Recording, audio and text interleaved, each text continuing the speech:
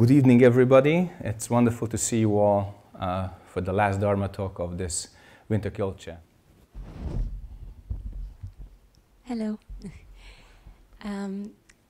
Sometimes when experiencing some kind of trauma, it manifests physically. I can give myself as an example. I lost my voice in a result of some kind of trauma.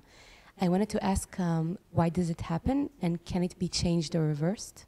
Yeah, it's a matter of willpower and what actually blocks your willpower.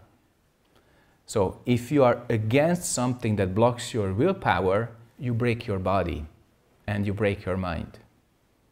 So at that time, you really have to withdraw your will, come back to zero. We call that not moving mind or not wanting anything. It's like a car that gets into a blind alley.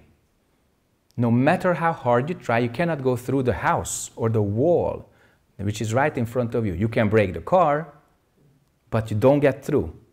So then you have to put it into reverse, go back to the next intersection, take a turn, go around the block, etc. In real life, what you really need to do is get back from that way, from that direction, which blocks you. Come back to zero, don't go anywhere, don't want anything, and most of it, don't judge the whole process. The universe is not good or bad. You may have not noticed something. And that's our own ignorance. Many times we don't see cause and effect. Many times we don't see our direction. And that's when we go into blind alleys, and that's when we can break ourselves.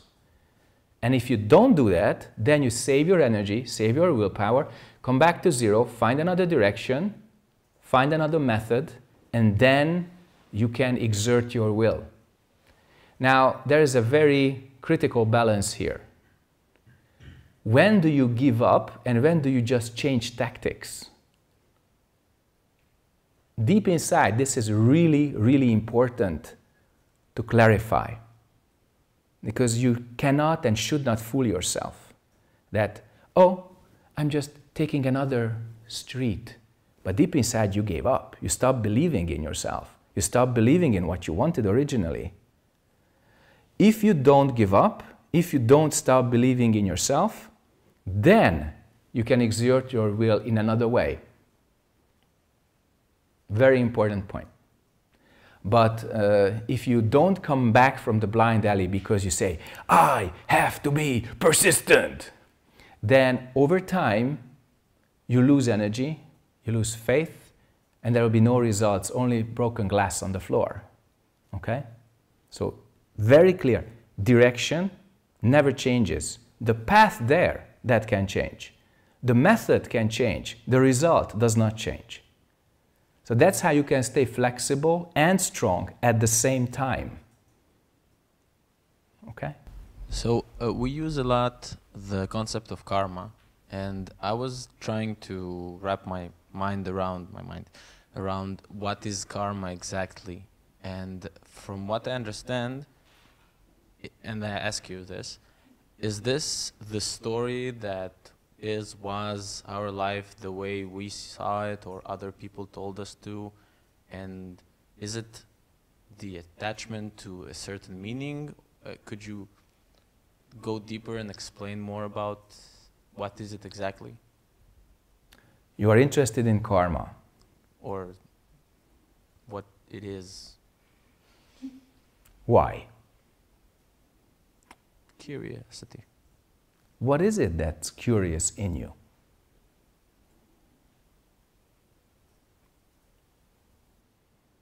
Now, when you don't think, there is no karma. When your mind moves, it makes names and forms.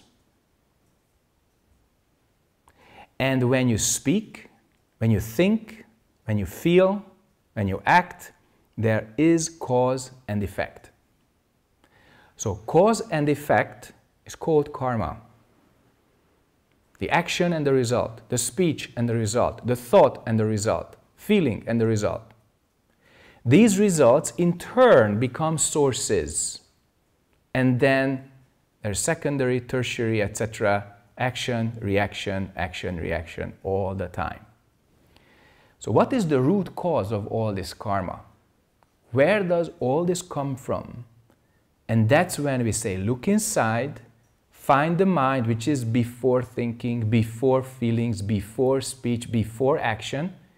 That's the source. So when you make karma, then there is cause and effect, the accumulation of cause and effect, the formation of habits out of cause and effect, the integration of habits into personality traits, then the assembly of personality, and then the persons form groups, the groups societies, and societies civilizations. And that's just the human realm. So from the first bit of 0 and 1 to the most complex matrix, it all follows cause and effect on all these channels, and we human beings can perceive that. This kind of ability to perceive is called Buddha nature or true nature. So 8 hours a day we sit and we use this Buddha nature and separate it from the karma that is in there, that is contaminating it by attachment, by dualistic fixed relationship. So you let go of this karma, you perceive this karma, then there is no karma, then you can use karma. Many times I use a metaphor of the painter, because the painter is a wonderful person, very creative, but suddenly he or she notices that there is paint on her face. She realizes her face was in the canvas all the time. She realized she never stepped back from the canvas, and whatever she was doing, she had it on her face. And she believed that this was her face. Then she takes a step back, then she sees the brush, puts down the brush, washes her face, sees original color, and then she can paint very well. She paints the picture, not herself. Okay? So this is important, because if you identify with any kind of karma, your self-image is tragically defined. You think you are this and only this, and then you cannot change, cannot adapt, cannot develop, cannot evolve, and most of all, cannot gain insight. Okay?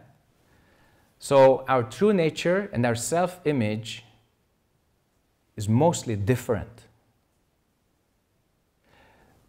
The extent of the difference is the extent of our suffering.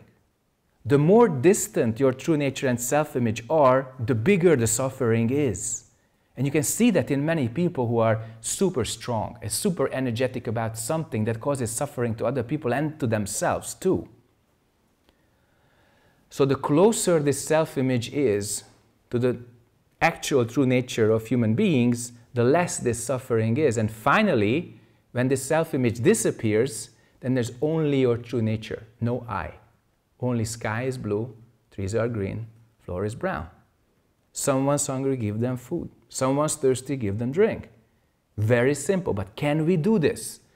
All this complexity and all this distortion comes from the difference between the actual experience of what we truly are and the self-image that we keep polishing and feeding all the time. So practice means you dissolve this self-image. You terminate this duality between what you think you are and what you truly are. Then you can control karma.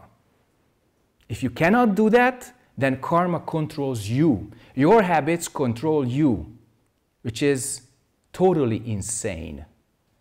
How is it that the manager of the chocolate factory dies in the chocolate that he or she produced? That's how we are, humans. How can you find your direction? Where do you want to go? It's a good question. That helps you find your direction. You don't want to go anywhere, direction is not necessary. You want to go someplace, then find the best direction for that. You want to achieve something, find the best method for that. Get enlightenment, save all beings, fantastic direction. But if some practitioners don't have that, then they can have this samadhi sickness. They learn everything, they practice very well, but no direction. Then they can get lost in this samadhi. You can see that many times. These are the kind of captivated in the hermitage type of people. They feel perfect, but they don't help all beings. That means no direction for the practice. Okay? Why? If you feel like your direction or path, it's in the fog, like blurry, you don't really use your it. fog light. That's your question. What is my job? Why was I born? What's the purpose of my being here? You ask that question, something bounces back. And soon of this chaos, this foggy state, your simple and clear direction will appear. If you don't ask the question, no answer. You ask the question, sometimes you get more answers than you need. Then let it be sorted out, okay? That takes time. That's what we are practicing here. So the original form of the Hwadu meditation is directing your energy inside and ask, what is this? What is it that's sitting, standing, lying down, talking, silent, in the body, outside of the body, awake and dreaming? What's that? However, you can turn this around and you can have an object-oriented meditation. Then you ask the question differently. You have a problem, you direct your attention to that and you say, what is this? Where does this come from? Or when you have an issue like this, what is my true way? What is my correct direction? And you don't spend just a few days with it, maybe a few weeks or a few months. Some people say 3-month retreat is too long. What happens to my job, to my family, to my life? Really? You live 70, 80 years on this earth. 3 months is not such a long time to find your precise direction, what you really want to do, what actually your life is about, to look inside a little bit and discover that. It's nothing. Okay, it's just like going shopping and then having very good food on the table after cooking it. So ask the question, the fog lifts, your direction appears. Okay? What if you have this kind of memory that controls you, and you're not in the state that you cannot judge it, so therefore you cannot let it go, and you keep walking around it like in circles, like you said, and so what then? Because you're not able to stop judging it. More practice necessary. Come back to not moving mind. Come back to the mind of being 100% present at this moment. Then the judgment disappears. Judgment is heavy dualistic energy. Absolute values of good and bad. That's how judgments are born. But the moment you make it relative, the moment you see how they depend on circumstances, how cause and effect actually operate, not what you think, not just what you want to limit yourself to, but open it up and see it in its larger and larger context. Then the pressure, the tension all disappear. You see it, but there'll be no more heavy reaction, plus or minus, good or bad, about it. And then when this duality is gone, then the judgmental mind is also gone. You have to watch this over and over again. Why do you think your mind brings that up? Because you still have dualistic energy in it. And before that disappears, you keep watching it. Because you want it or you don't want it, so it comes up. So when you remove the judgment, because you do enough mantra, you do enough bows, you come back to your question, and you don't move from that moment, then this dualistic reaction disappears because it doesn't exist by itself. You make it. When you stop making it, it's gone without a trace. Then you come back to not moving, clear mind. Then the exact thing appears as it is. Then it disappears and it doesn't have to come back. Because your attitude, your relationship with it became correct. So, when you are complete, you are released. Before that, you have to keep churning your karma, cleaning it, working on it and whatnot. But the moment your relationship becomes clear, the moment you attain this not moving, clear like space consciousness, gone. All right? Your choice. It's hard for me to believe it. Did I ask you to believe it? Your choice. Believe it or not, completely your decision. Okay? So thank you very much for coming for this Dharma talk. And I encourage everybody to carry the spirit of this Sangha forward, not just the next day, but also when you leave this Gyolche, so that we could practice together again, make another effort to attain awakening again, and save all beings from suffering. Thank you very much.